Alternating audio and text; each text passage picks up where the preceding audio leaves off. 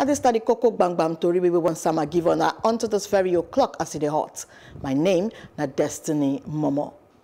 President Buhari don't condemn the recent killing of 5 staff of the humanitarian agencies inside the Borno state, and we've been kidnapped by Boko Haram terrorists 1 month ago.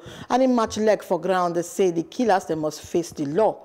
President Buhari, for statement from a media aide, Garba Shehu, been sympathized with the families of the 5 aid workers, plus instead pray and say God will comfort them for their irreplaceable loss.